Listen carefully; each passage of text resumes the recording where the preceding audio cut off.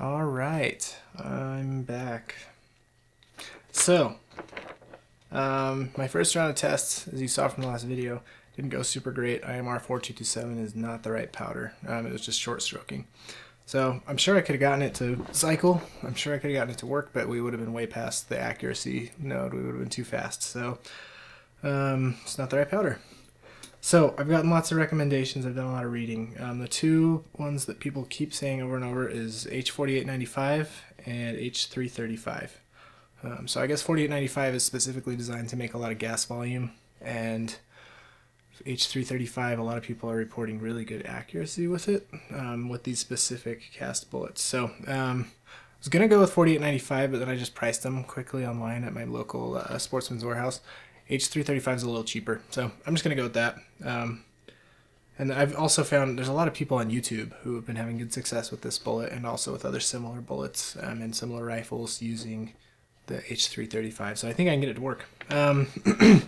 So I should note I cannot find any published load data for either of these powders for this bullet. So the Lee 255 or 225 55 grain cast flat point, or the I think the Lee is basically a clone of the Lyman, what is it, 225415 number mold, something like that.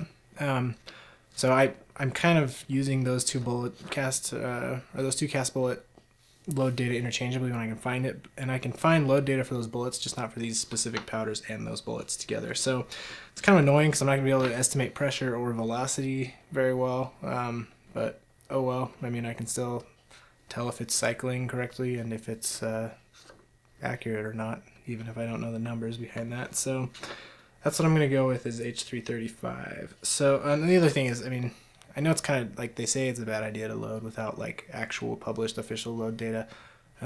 These loads are so light for 223 that I have zero concern about getting too high of pressures or anything like that. If anything, they're going to be lower pressures than IMR-4227 because they're slower burning powders. So I don't think there's any risk at all of these being unsafe or anything like that. So no concerns there. So also, somebody on this thread, the thread that I've been updating on cast bullets forum, said that using a Dacron filler can actually help the action cycle more reliably with with a lighter load that otherwise would not cycle. So I don't know if that's true or not, but it sounds like it's worth a try. Dacron filler cost me nothing, and I've had some already that I was kind of messing with for my Mosin Nagant. So I'm going to try it, and I understand Dacron filler is supposed to be able to kind of help your burn be more consistent, which equals greater accuracy anyway. So I mean, it's going to bump up the accuracy too, then all the better. That's great.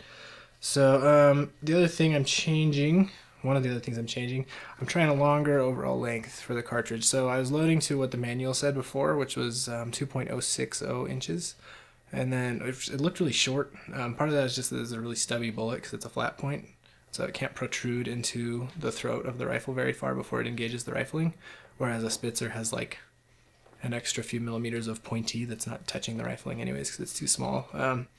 But I did a little bit of testing to find what the max overall length is for my rifle with this bullet, and it's like 2.08, so it's barely any longer anyways.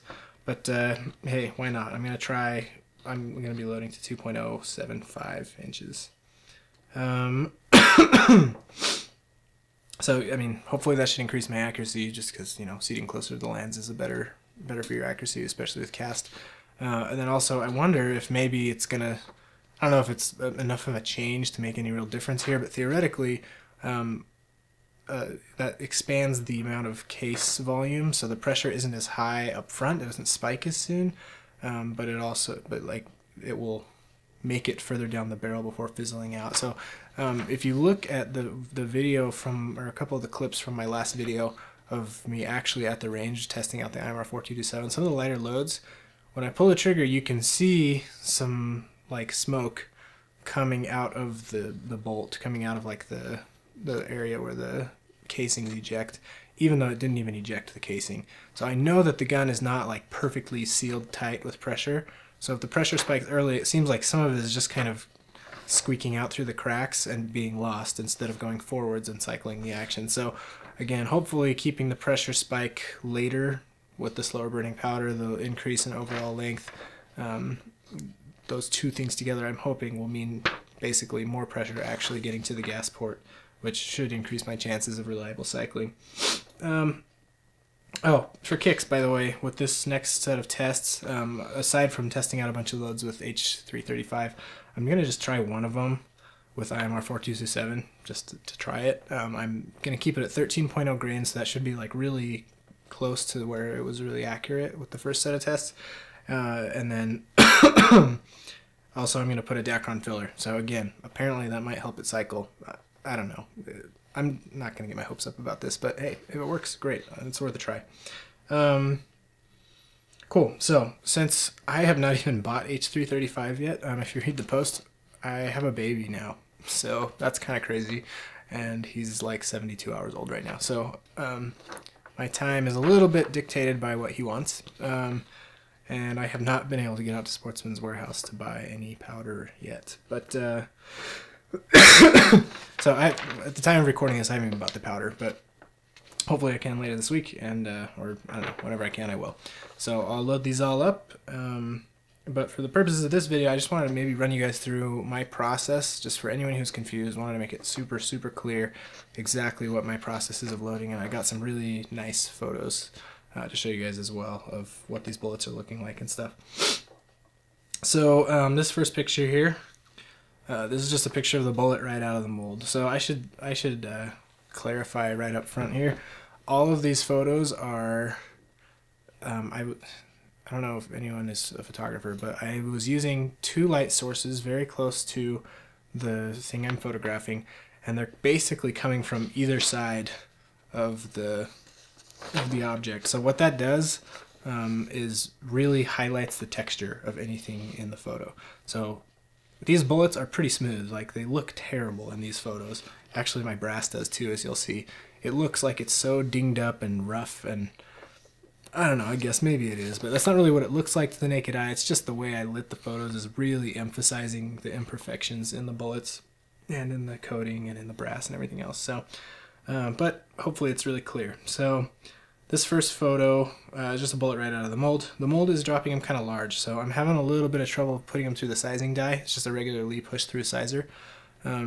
And as you'll see in the next photo, actually, so this is after I size it. Before I do any lubing or coating, I size it and install the gas check all in one operation.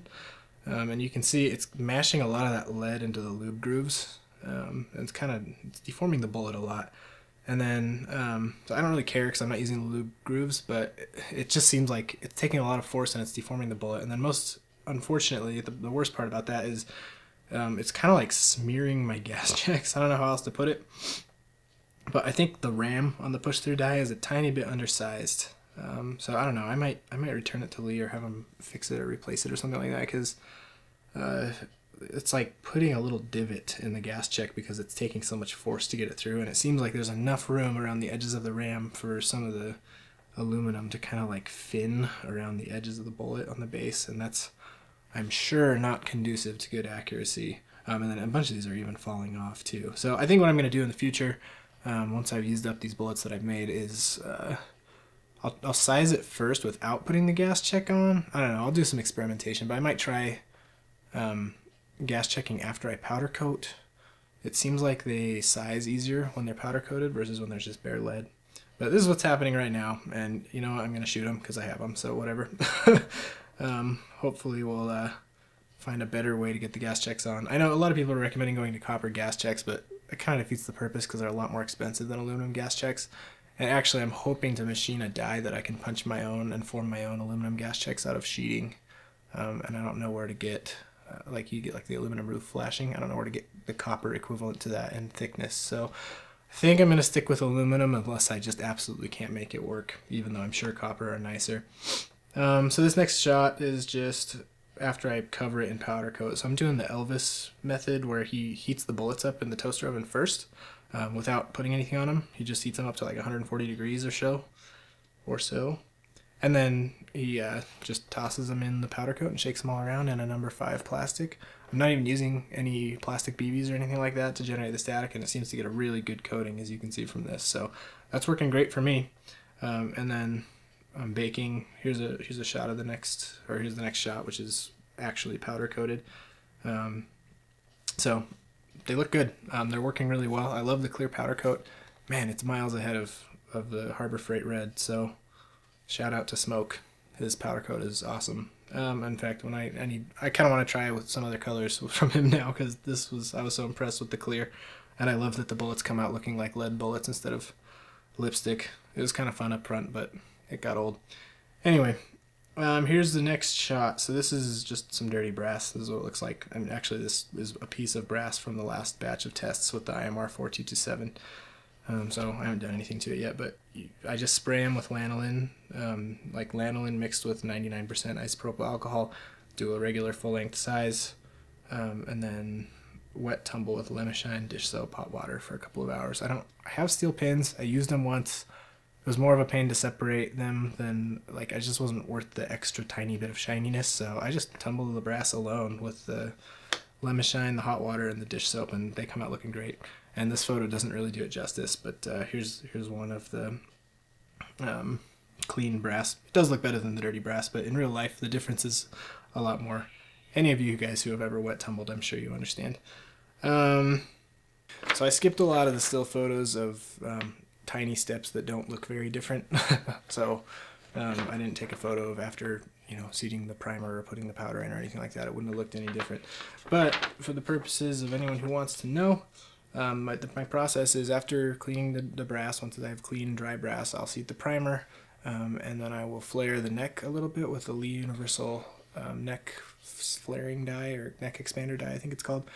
And then filling with the powder, and if it's a Dacron load, putting the Dacron in, then seating the bullet and crimping with the regular factory crimp die. Crimping enough to remove the belling, but not enough to swage the bullet down. So the lightest crimp I can get away with to make sure that the neck is straight. So that's it. This is what a finished round looks like. So this is what it looks like after it's ready to shoot. So they're kind of stubby. This bullet isn't, like I talked about it before, I think. This bullet isn't a spire point, so it doesn't protrude very far. And I have to seat pretty short, so they look a little stubby, but I haven't had any trouble getting them to chamber or feed. Any feeding issues, I think, were just from short stroking. I don't think it had anything to do with rounds not going on the feed ramp correctly or anything like that. So that's it. So I'm seating these to 2.075 inches. Test number 2 is going to have 11 different groups, so it'll be about twice as big as test number 1. Each group, again, will be 10 rounds. They're going to be, I'm just going to have kind of one odd group of that IMR-4227 plus a filler. It's going to be 13 grains, which was really right where it was most accurate. So I don't know, maybe I'll get lucky and it'll cycle the action. I'm not going to get my hopes up though, but it's worth a try. And the rest of the groups, the other 10, there's going to be 5 different charge weights of H335 ranging from 17.5 to 19.5 grains in half grain increments. And then for each charge weight, there's a Dacron filler one and a regular one, or a regular group. So we'll see actually in my rifle if the Dacron filler is improving cycling and or accuracy or not. But anything I can do to get it to cycle at a lower velocity is basically good. So that's it. At the time of filming this, I haven't even bought the powder. I have to go to Sportsman's Warehouse, but my schedule these days, if you can believe it, is kind of dictated by my baby son. So I have no idea when I'm going to get to load these up, or I have no idea when I'm going to get to go to the range and shoot them, let alone. But as soon as I do, I'll get some video of it and show you guys what we found, and hopefully we'll have a winner. I'm really hoping that test number 3 is just dialing in the accuracy, basically. That's the hope. So that will be what we find out. Thanks for watching, guys.